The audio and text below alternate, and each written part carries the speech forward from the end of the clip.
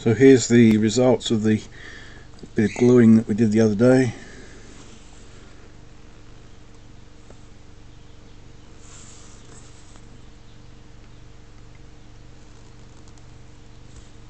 That's been flattened off, and you can't really tell, just a tiny black dot there is all you can see now. Same with that one.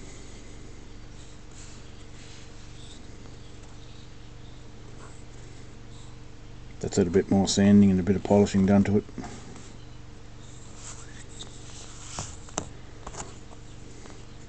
The stem, the epoxy's cured pretty well. It's had a day or two. G-Flex is the other one that a lot of people like to use because it maintains a bit of flexibility, less likely to crack out and leave a big hole. So like something like this here, which is a stem from a Longfellow church warden.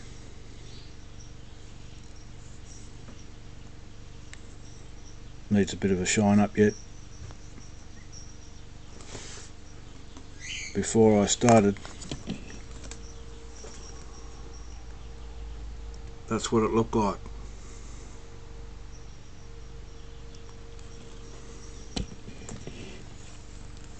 So you can actually get some pretty reasonable results, and I doubt whether that's ever going to fall off there in any easy sort of fashion. So I've got a bit of filing to do to that, and I'll just go away and file it down flat and show you what the result of that is.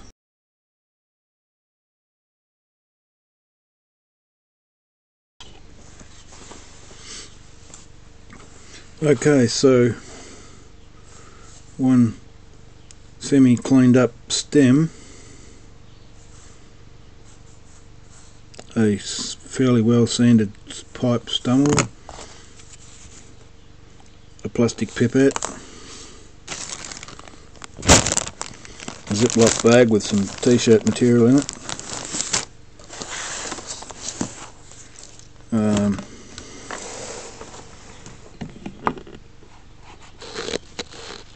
ethanol solution, methylated spirits, denatured alcohol, whatever you want to call it,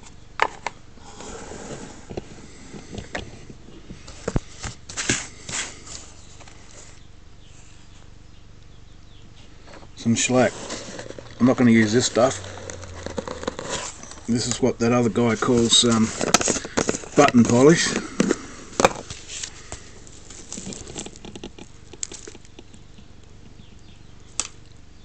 And that's what that looks like.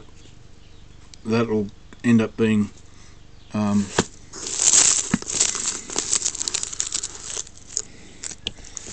gold sort of a colour, I suppose, brown. Add some flakes to a container and put some methylated spirits in with it, according to whatever consistency you like. A lot of Americans talk about pound cuts and whatever else that no one else understands.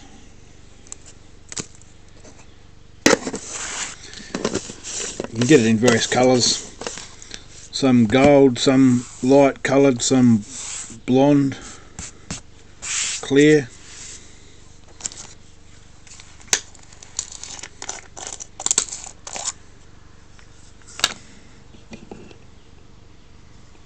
That's the clear stuff mixed up.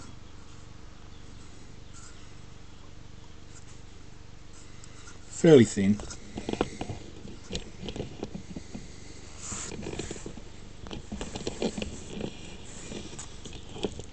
This camera will behave itself.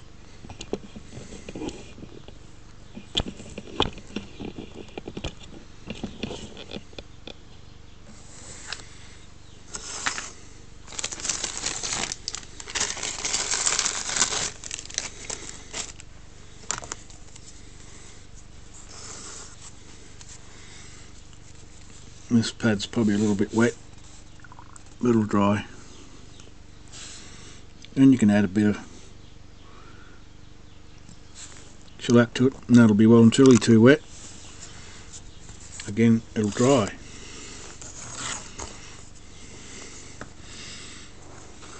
You want something that's not going to leave lint everywhere, so you're looking for a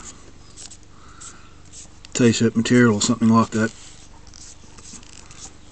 some kind of cotton cloth that's not going to leave little stray bits of cotton everywhere.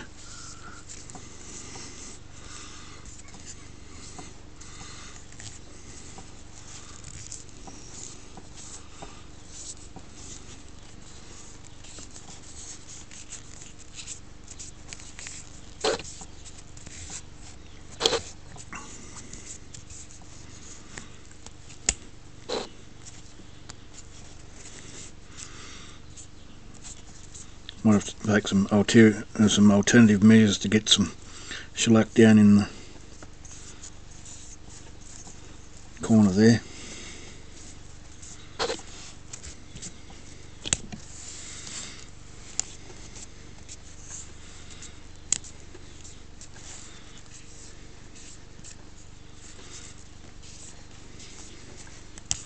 If you're going to do a large area, you might want to go down the French polishing route and add some kind of oil, a very small amount of oil into the mixture that acts as a lubricant, because as this goes off it'll get sticky and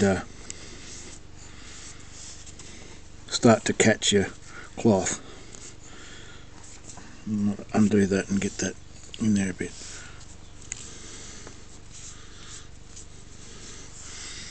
But that'll dry fairly promptly. As you can see, it's starting to now, and don't get too excited about little lines left on there, because you're going to have to put on a heap of coats,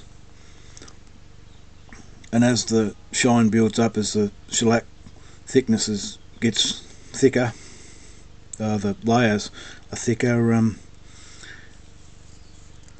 you won't have those sort of marks anymore, and you'll start to get a really nice shine. I'll give it a few more coats and have another look at it.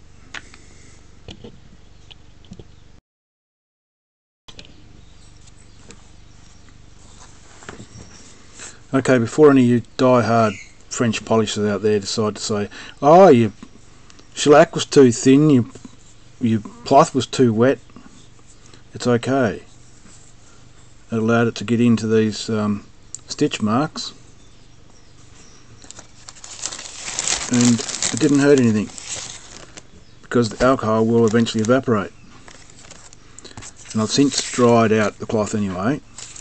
Now you can actually, that's had, I don't know, a couple of wipes over with the damp shellacy cloth, starting to look shiny. It won't look shiny for the first few coats because it tends to just look dull. Give it a bit of a rest, let the alcohol evaporate, don't set fire to it, and your coat of shellac will actually thicken up and set and fairly quickly. You'll reach a point where it starts to go soft, it's hard to finish, it's sticky, probably because you've got a heap of layers on there, and you need to leave it overnight or leave it for a couple of days until it dries and cures. You can sand it in between coats, let it dry nicely first and go nice and hard, and then use some fine stuff like this.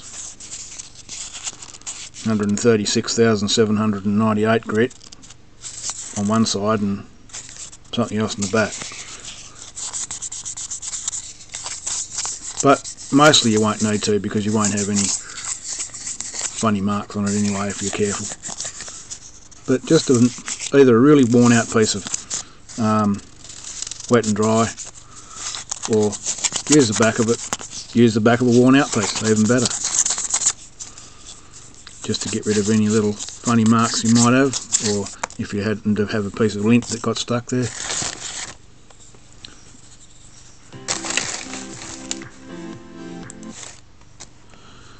And what you're really aiming for is so that you wipe it and it just looks like basically a smear. you can sort of see the alcohol evaporating away from what you've just wiped over. That's sort of around about the right dampness of your cloth, and a lot of it's just practice anyway, I suppose. Knowing when to stop, convincing yourself you need to stop now before you've gone too far. But each time you wipe the cloth over it, you're putting a tiny little bit of shellac on there. Probably more denatured alcohol or metho than anything else.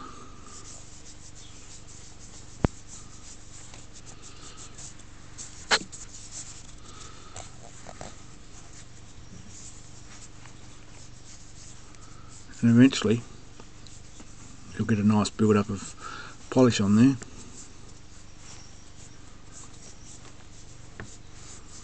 Which you can then wax or leave it as it is or whatever. The advantage of the shellac finish is you'll have something to polish before you put your wax coating on the outside. And if it gets damaged, you know, I could put a scratch down there and just wipe over that a few times and the scratch would be gone. You know, assuming if it's just in the finish. If it's in the wood, you might have to do some sanding, but you don't necessarily have to refinish the whole pipe to achieve that.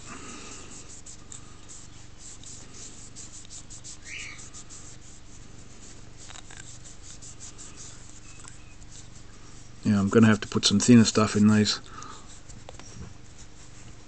serrations I'll put in there to get it to go in there. And I won't show that so that no one has to get too upset about having really thin shellac. But it'll get a shine on it pretty quick. It's getting there.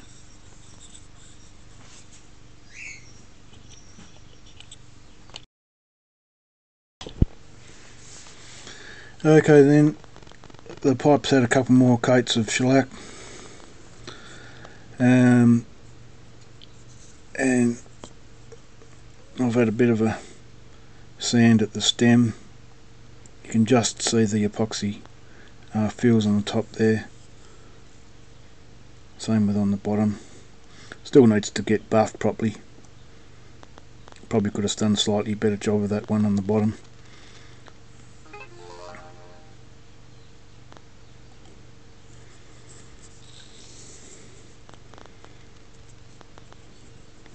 But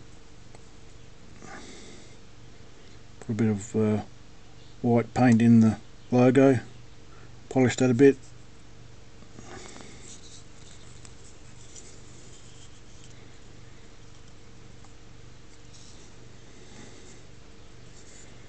It's gone from a Longchamp to a long stitch probably.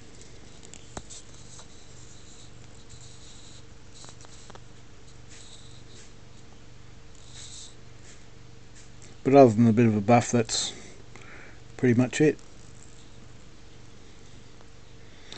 Hope it was interesting.